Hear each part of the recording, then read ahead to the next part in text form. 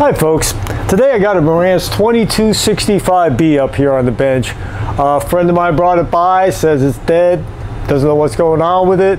I have nothing else to go on but that. Haven't tried to power it up yet, but let's pop the cover off and take a look at it and see what's going on before we try to power it up.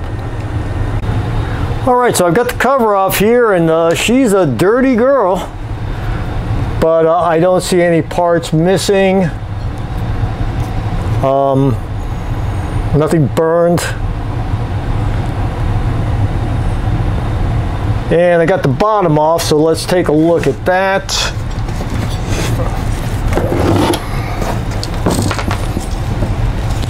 All right.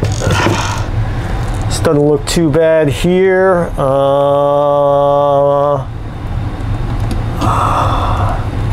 Looks like got a broken outlet here on the back.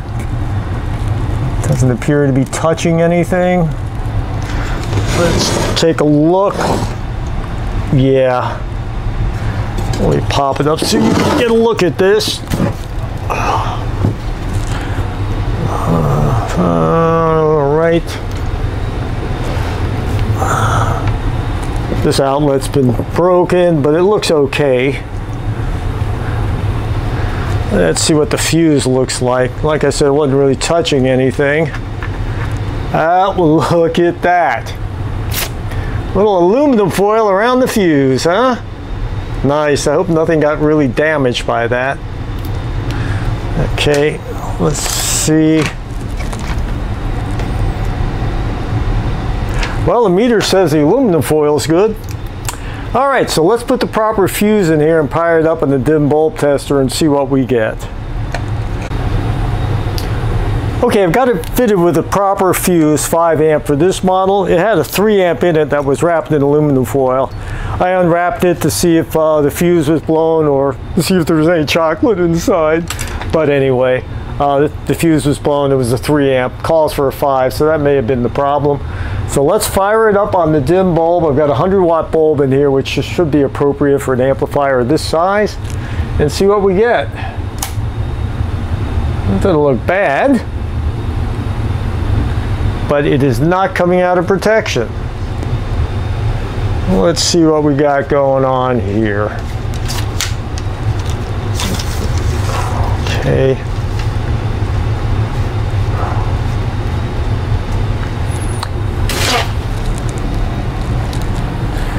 All right.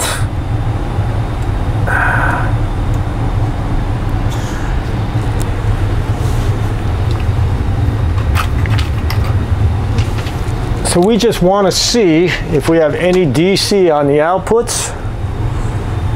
So I'm going to probe an emitter resistor on each channel and just see what we get.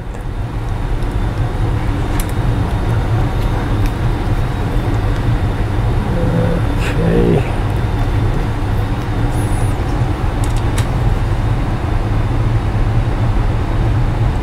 That channel doesn't look bad. Neither channel looks bad, but it's not coming out of protection. Let's see. Got 36 volts. 36 volts on the power supply. Probably appropriate for being on the dim bulb. We may have a problem with the protection circuit. We're going to have to get a schematic up here and see what's going on. Okay, well, I didn't see any overt problems with the output stage. I'm looking in here now, and there's definitely some issues here. I don't know what's keeping it in protection, but I'm going to have to pull this output stage. If you look down in here, right where the end of my finger is, let me get a chopstick for pointing. This is a capacitor. This is what they look like without their pants on. I found the casing rolling around in here, which of course now that I'm looking for it, I can't find. In any event, I'll find it and show it to you. So this is a problem, as is, let's see if we can get some light in here. This emitter resistor right here is not soldered in. So we're going to have to see what's going on in here. Plus, again, difficult to see, and that light might be in the way of the camera, but I believe this resistor here is burned. So let's pull the output stage off of here and get a better look at it, because we definitely have some problems. Okay, so I've got the amplifier module pulled out of here, and you can see this is actually a capacitor. This is the case I found inside the receiver. You can see there's nothing in it. This is what's actually inside an electrolytic capacitor. It's usually just wrapped up like this, and you can see it's just destroyed. We also have a burned resistor here. Burned resistor here. It's a little bit of glare, so I'm not sure how well you can see that. I saw another one that looks suspect right here. This resistor is pulled out, and interestingly, the other channel looks like it had been worked on, because this resistor is stock. This one's been replaced, and they lost one of the standoffs, so they just soldered it down like this. So we'll put a standoff in there, and if the resistor lead isn't long enough, we'll just replace it. So we've got a few things going on. I don't know if we actually saw that this resistor is burned as well. So I'm going to pause the camera here, and I'm going to mark on the schematic which ones are visibly burned, and we'll see if we can find a path of damage. Okay, so I've circled everything I see that is visibly burned or defective. We'll still have to check a few things, but currently it looks like this resistor is burned, this resistor is burned, this resistor is burned, and this capacitor exploded. And we're going to want to look at the outputs. And by the way, the other channel was repaired previously, and it looks like what I would refer to as a TV shop repair, because they did this, and they also used NTE replacement transistors, which we tend to shun. They're kind of general purpose, and generally speaking, they don't work well in these applications long term. So I'm going to unscrew all of these. We're going to test them. These are probably okay. They're going to be replaced anyway because of the NTE, and I suspect we may have a problem on this channel as well, with these outputs as well. All right, so let's start checking these transistors. I'm going to pull the first one out here, provided, of course, I back the screws all the way out. Yep. Okay, this one is 2SB645, so that's going to be a PNP transistor. So we're going to check that by placing the black lead on the base and putting the red lead on the emitter. That looks good. Base to collector. That looks good. Collector to emitter. Dead shorted. You have to check them like that. If you check the other way, red lead to base, black to emitter, looks good. Red lead to base, black lead to collector, looks good. But we have a dead short collector to emitter. So it's very important that you check all those different directions, not just the diode junctions themselves, but also between emitter and collector. This is the NPN, so we will place the red lead on the base. Red lead on the base, black lead on the emitter. That's not good. We have 0.1 volts. We should have between 0.4 and 0.6. Base to collector, also not good. Collector to emitter, dead short. Both those transistors are bad. The other channel is probably okay. Usually rare to have two defective channels. It happens, but not that often. I usually take a pencil and make a quick note. This is the 2SB, so that's going to be a PNP, so I just make a P here. And this is going to be the NPN. Come on.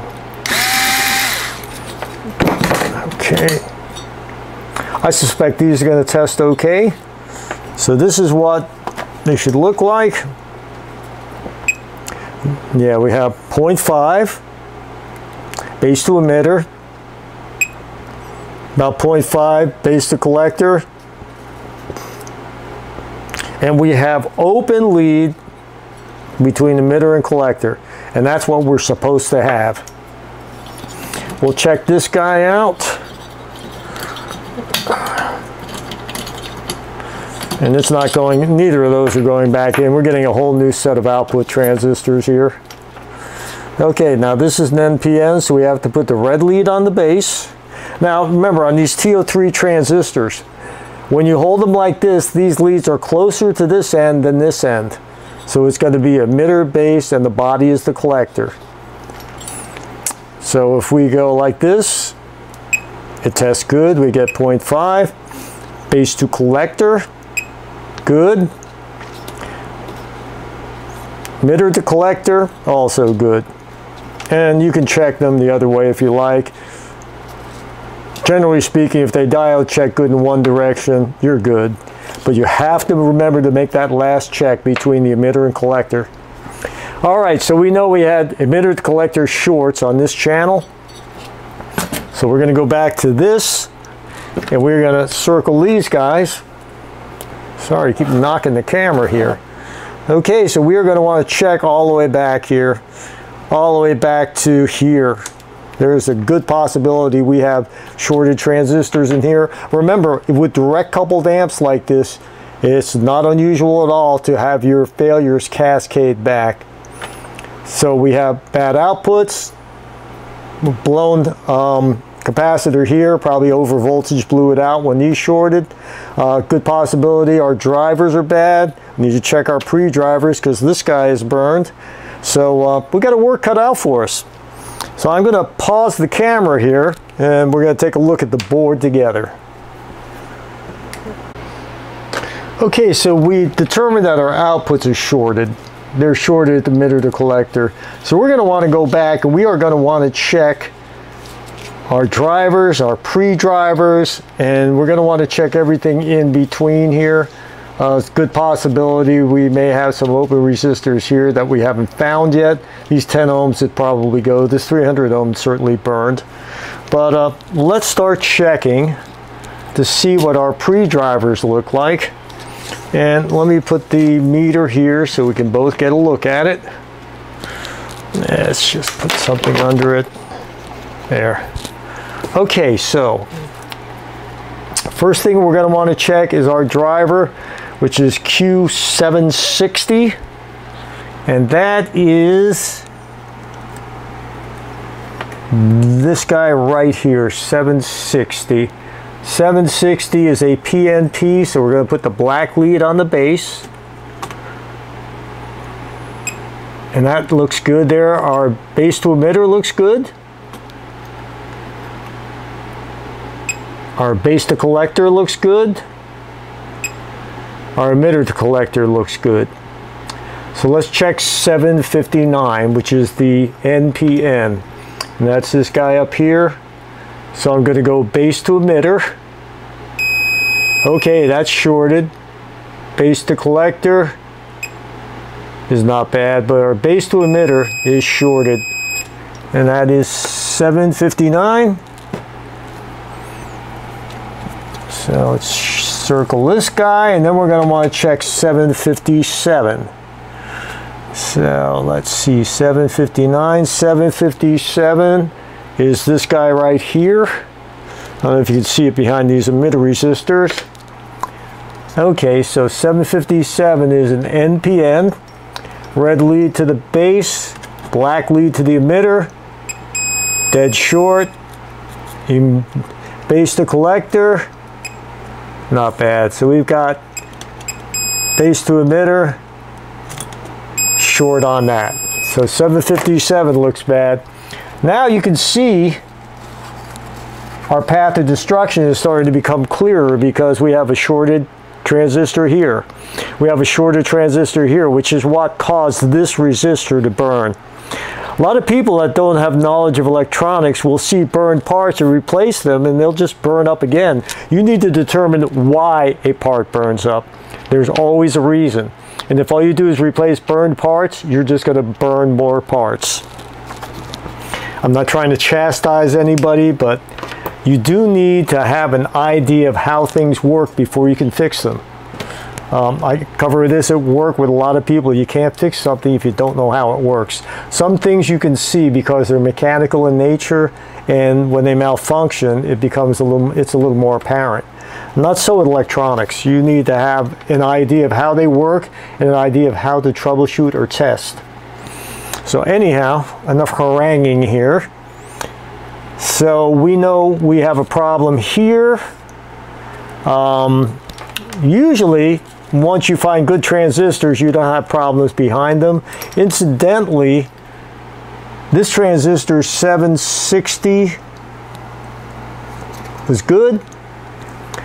And I was trying to find 758. Now, I don't know if you can see the board here, but it says 753. Right here. However, that is not 753. If you look here, we have Q760, and this is actually Q758. Either the 8 got scratched and looks like a 3, or the board was silkscreen wrong, both of which are possible. Marantz was known for doing this. Anyway, so we found 758 is PNP. I suspect this is going to be okay.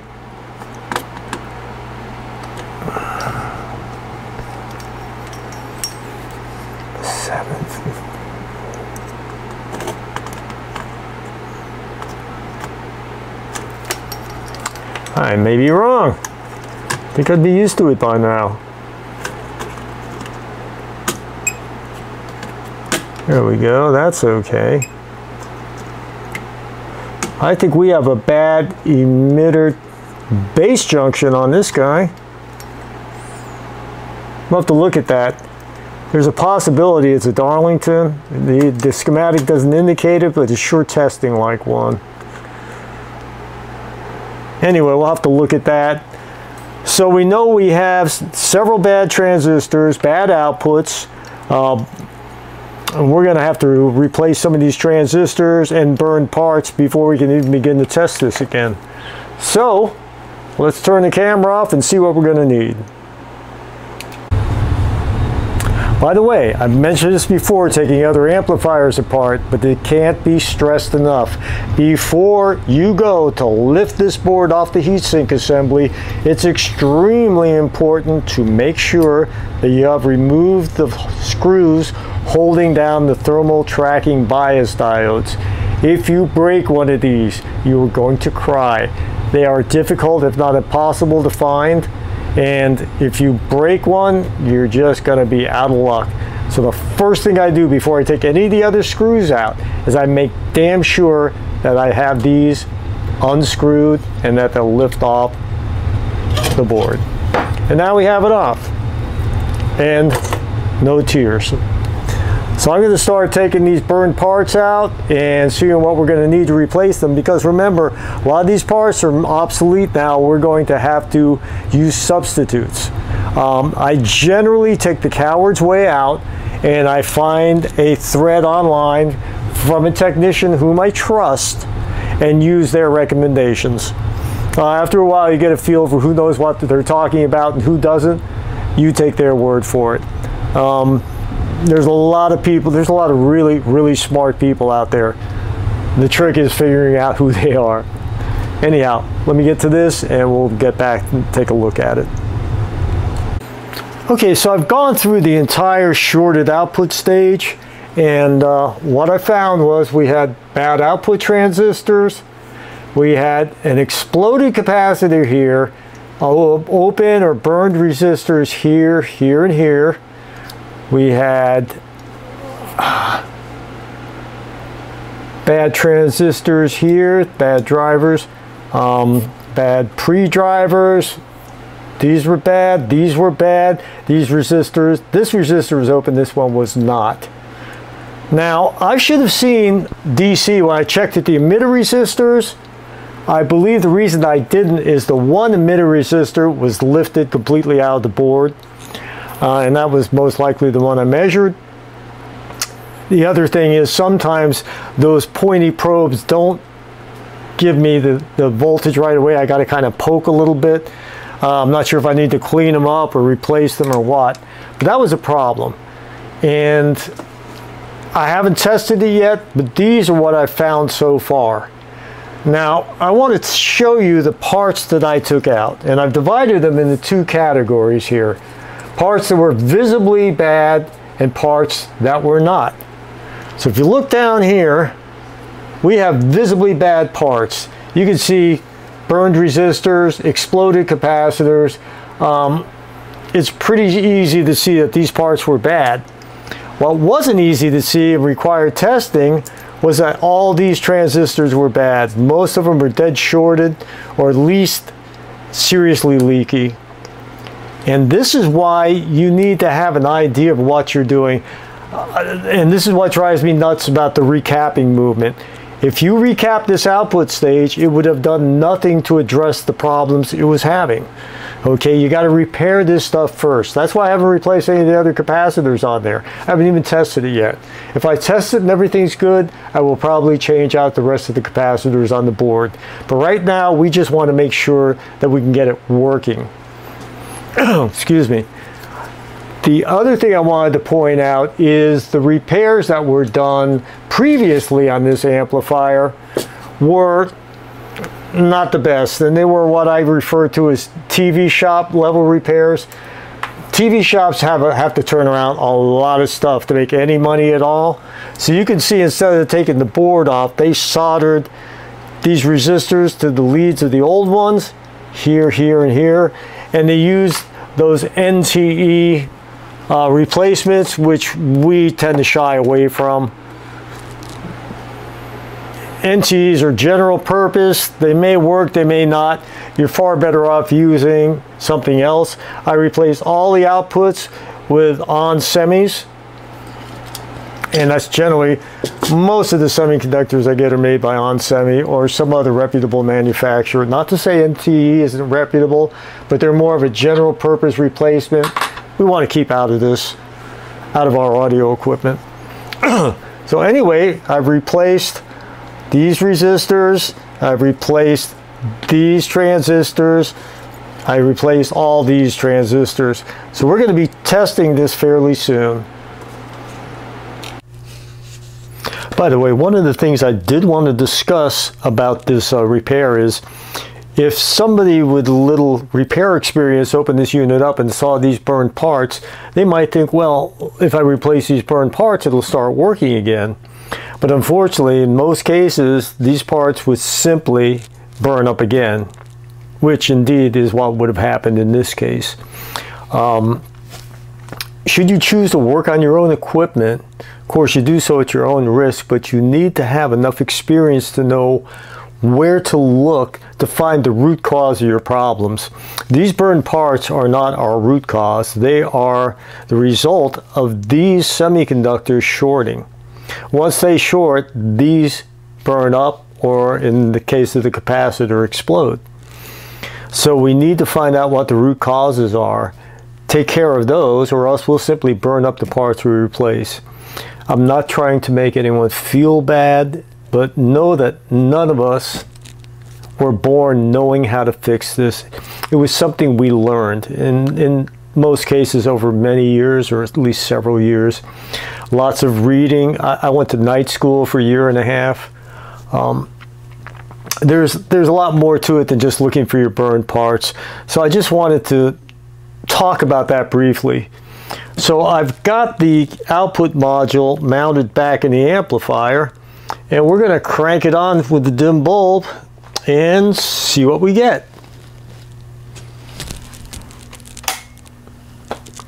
All right, the dim bulb is reacting normally. Hasn't come out of protection. Oh, it just now came out of protection. So, it's very slow to come out of protection. That usually is a bad timing capacitor. So I'm going to turn this off, and we're going to see what kind of signal we can get out of this. Okay, I'm forgetting a lot of things tonight. I turned the bias on both channels all the way down because we changed all the output transistors, and I changed a lot of transistors on the affected channel. So I wanted to make sure that the bias was all the way down, and we'll have to set that. But for testing purposes, this should be perfectly fine.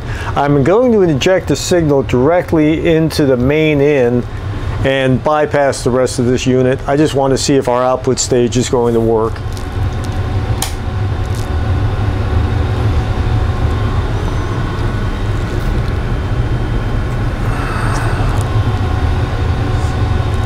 Okay, it's not coming on, so let me see what's going on here. Okay, it appears the power cord may have a problem too. All right, I got it to fire up.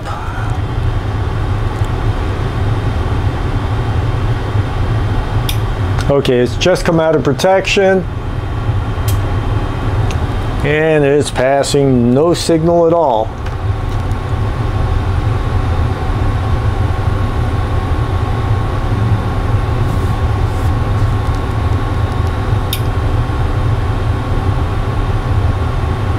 Okay. All right, we still got problems here.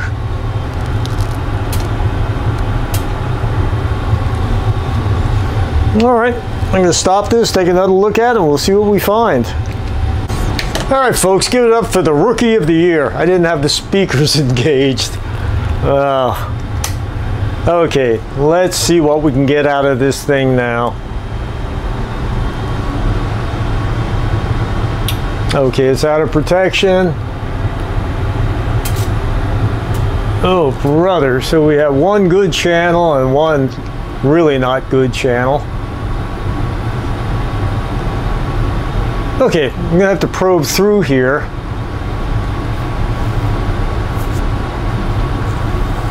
Wow. 42% distortion, huh? Okay, let's get a scope probe and figure out which channel our problem's in, the one we worked on or the other one. Okay, so here's what I've got going here. I turned the receiver upside down, I pulled the output module out, I plugged everything back in, and now we can safely probe it. I have a piece of cardboard here isolating this from anything underneath the amplifier, and we can go through here and find out where our problem is.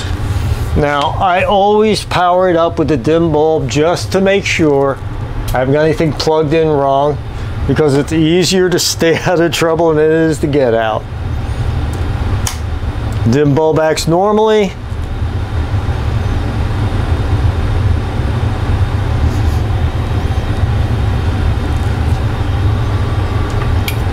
Unit comes out of protection. Okay, I'm going to plug it in. Okay.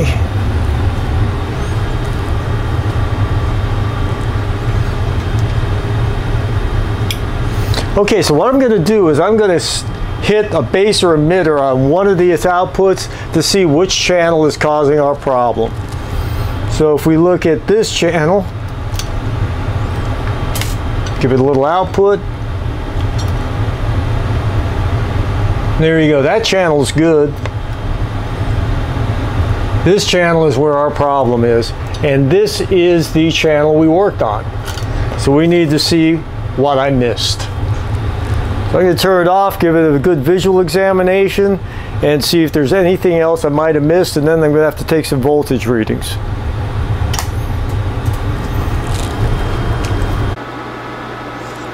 Okay, so I found the problem I was having with the one channel. This is not unusual, but it had been a while since it happened to me. Had an open emitter resistor. If you look down here, I had to replace this resistor. And if you look at my LCR meter over here, you can see that it is just completely open. This should be 0.33 ohms. And completely open like that is why we got the waveform we got. So now if we put some signal in, and my analyzer cooperates, you'll see now we have decent output. Let's see what happens when we crank up the level a bit.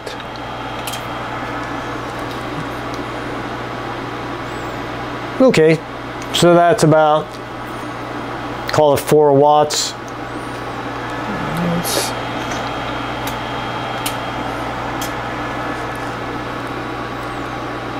16.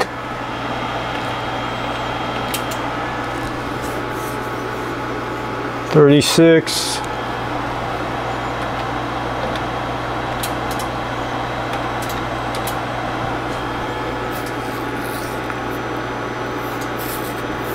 There you go. There's our 65 watts a channel. So 2265, so that looks about right. So it looks like we finally got the output stage figured out. I haven't even looked at the rest of this unit yet. This was where the main problem was. So I'm going to stop this video here. We at least got it working. I do want to go through the rest of this output stage and fix the problems from the previous repair. And of course, have to set the bias and offset. And then we're going to move on to the rest of this unit because I have no idea of its status. This girl has had a rough life, and won't surprise me to find other issues in here. But I think we got the main issues with the output stage straightened out. Okay, so I'm going to stop this right here. I thank you all for watching. And as always, I like giving back to the community that has given me so much. Thanks a lot, folks.